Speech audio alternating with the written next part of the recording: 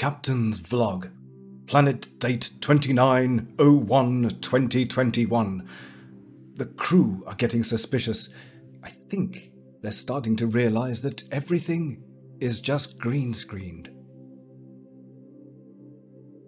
Hello and welcome to more Nerdy Rodent Geekery. Today I am doing a bit of a green screen overload. Yes, lots and lots of different ways to do green screens, physical green screens, virtual green screens, background removal, matting, real-time, and in video editing as well. Okay, so I'm on this Wikipedia page here because this has quite a good description. So, chroma key compositing, or chroma keying, is a visual effects and post-production technique for compositing, layering two images or video streams together based on colour hues. As you can see over here on the example picture, they've got a person there, physical green screen, you get rid of the green and then you can put the person somewhere else entirely. Okay, excellent stuff.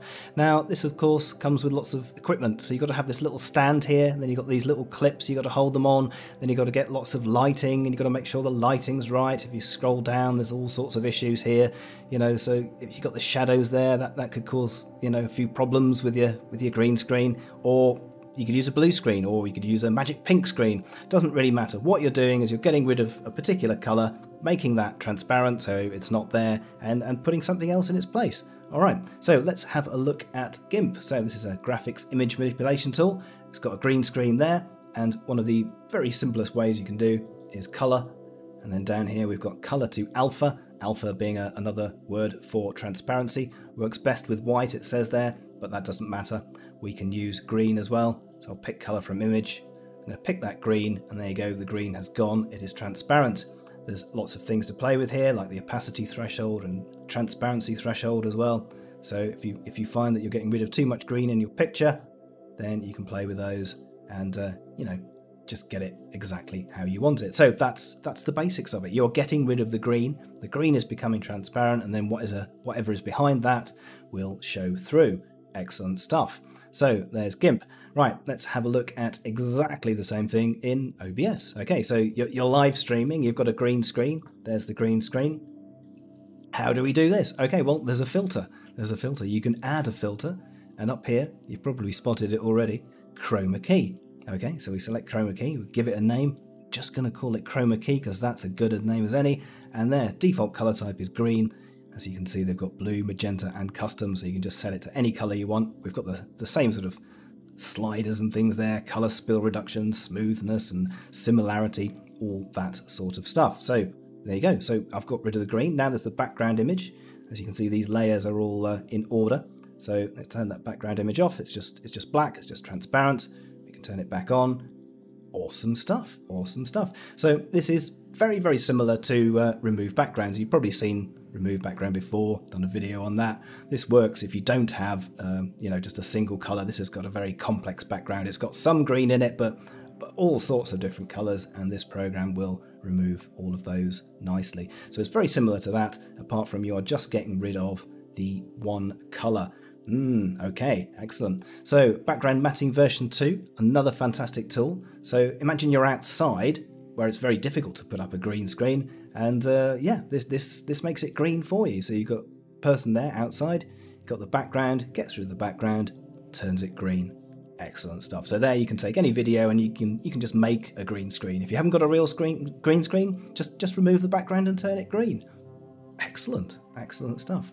Now, you can also do this with various other applications, such as the Nvidia Broadcast app. So you can download that as long as you've got an Nvidia GPU, and there you go. You have real-time background removal. So let's have a quick look at that. There we go. There's me. I've got a real-time background removal. You just pick your background there. Got some baubles. All right. I'll swap it to that picture. There you go. I've got a new picture. And if we have a look at that in OBS as well, let's just pop that down.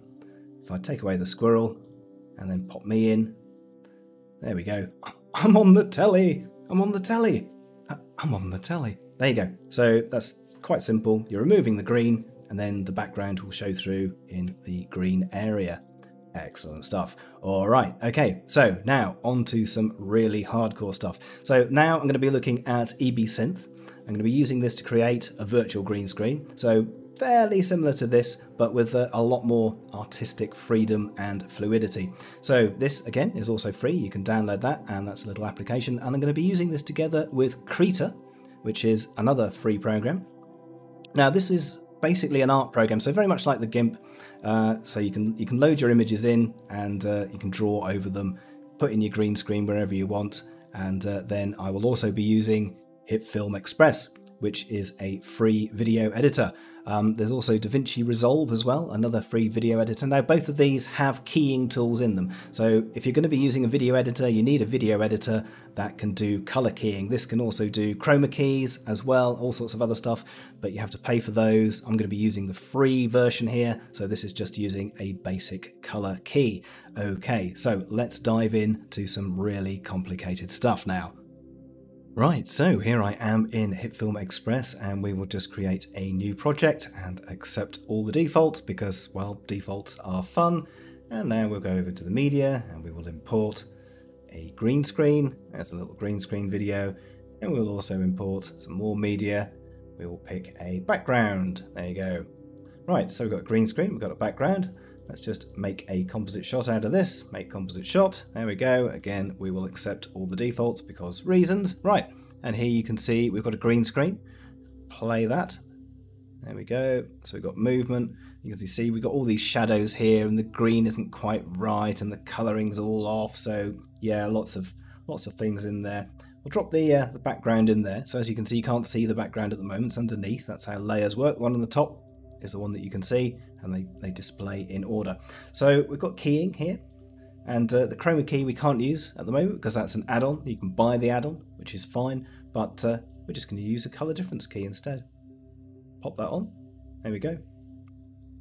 And as you can see, the background is already there.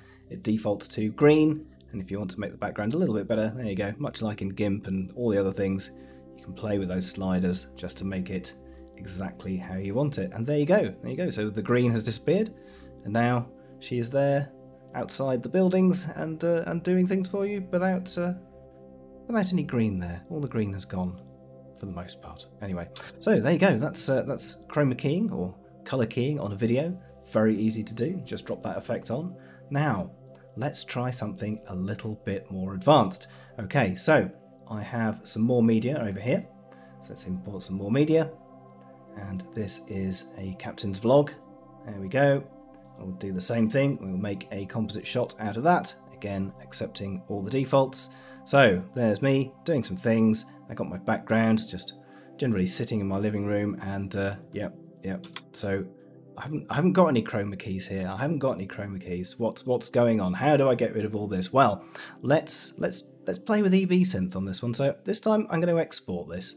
And I'm going to change the defaults there to PNG sequence. You can just click on that, select PNG sequence. Okay, that's great. And we'll export now, and I'll export the contents, and that will create a big PNG sequence. This will just take a few seconds, so I'll let that run through. But basically, once you've got the PNG sequence, then you can run that into EbSynth.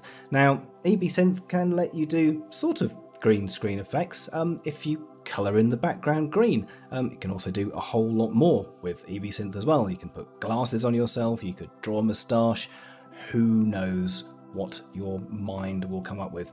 So there we go, we just got a load of frames, loads of frames, 523 of them in fact. So that's just lots of images, absolutely perfect for EbSynth. Right, let's crack open EbSynth then. There we go, EbSynth, fantastic. So now we can select that video. I'll pop over here, back into my media, and I have got the PNG sequence there. Okay, so that's the videos, and we'll have all of those, and that's great. Crack open this advanced thing here as well, and also put the synthesis detail up to high, because that makes everything work brilliantly. Okay, now the thing is we're going to need the keyframes. We're going to need those keyframes. So what can I do with these? Well, this is where Krita comes in, or GIMP, or any art program you fancy. Any art program you fancy. I'm just going to use this because of reasons. All right, so let's open up one of those frames, and I'm just going to open up 190 there. Oops, pressing the mouse button too often. Okay, so how do I get rid of this? All right, well, the easy thing to do is to select this freehand selection tool. Just give a little zoom in and do this really roughly. Just going to go around the outline, there we go, around that bit. Really doesn't matter how roughly I'm going to do this, because I'm going to fill it all in later with lots of other things. Pop around there we go, around that bit. This is incredibly accurate, as you can see there, fully accurate. Pop over there and then round again. Excellent. So now I can select and do invert selection. So that's everything outside, and I can select a color over here. So let's make that fully green. Go right down into the corner there. Oops, 0. Okay, so that's completely green, and we will select a brush tool, and we'll turn the size up to maximum, and we'll just fill that in. There we go. Instant green screen, instant green screen. Right, so let's deselect everything. So now I can draw wherever I want. I'm going to pop the brush size back down to 10 and select a black color. There we go, that is perfectly black. Still on that brush, and then just going to go around the edge and fill in a sort of outline on this. There we go. Just go around the edge here. A little bit of a zoom in. Around the edge here. Around the edge here. Fill that in. Whoops. Scroll over here. Fill this bit in too. So it doesn't really matter how roughly you do this, because with EbSynth it isn't entirely accurate. All the way around the edge here. All the way around the edge here. That's it. Pop down. Scroll out. There we go. All the way around here. All the way around here. All the way around there. Okay, there you go. So now I've got a black outline and I can fill things in.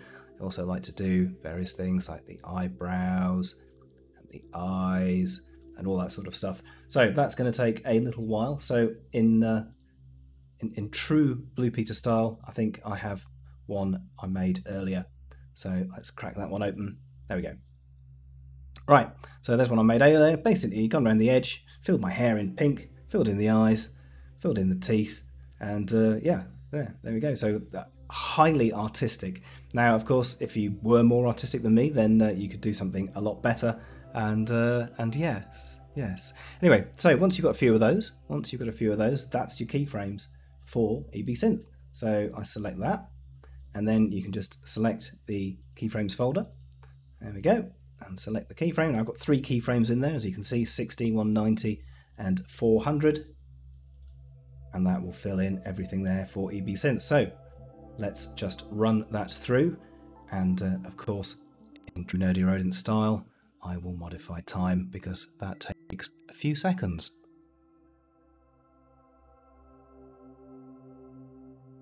Okay, and now that's finished, we can pop back into HipFilm and import those image sequences. Import image sequence. There we go. Pop over to the media, and we've got these new directories here. So we'll import that one. Import image sequence, and we'll import this one. And then the same again, import image sequence, and the final one, there we go. Okay, great stuff. So let's make a new composite shot out of this, but we will make it the same length as the original, so we'll put that up to 17, 14, thank you. Pop that back over to the viewer. So there is the first one. I'm going to switch that to frames to make this a little bit easier. So that's 60 and then 190. So if I go over to frame 60, there we go, put that one up to there, put this one up to 190, it's in there somewhere, up to 190, there we go. So, have a quick play of that. As you can see, rather badly animated, but never mind, it does the things. It does the things. And you can do exactly the same things with that. Just to throw on the color difference key, and yeah, we'll put that on there. Goodbye. Put that on there. Goodbye. Put that on there. Goodbye. There you go. There you go. And if you want to see, you want to know that it really is transparent, you can change it there to a checkerboard background just to make sure. And much the same thing, you just throw in a background. There you go. And that about covers it for green screens in every way, shape and form. I will now leave you with a few of these rather weird videos. Rodent out for now. Captain's Vlog. Planet date 29/01/2021. The crew are getting suspicious. I think they're starting to realise that everything is just green screened.